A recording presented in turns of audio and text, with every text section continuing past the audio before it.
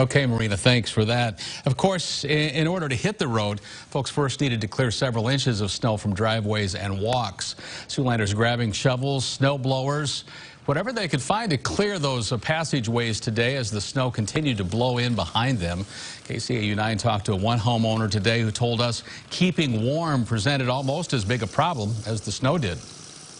The wind was blowing, so, your face gets cold, and you always have to adjust for the snow blowing back in your face because I'm not a professional snowblower, but I'm excited to get back inside and take a nap before I have to go to work.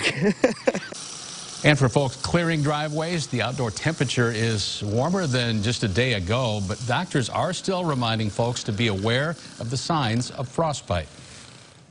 Some of the earlier signs of frost nip or frostbite can be increased pain in the fingertips, stiffening of the fingertips or ears, burning, and that will progress to skin damage, the inability to move.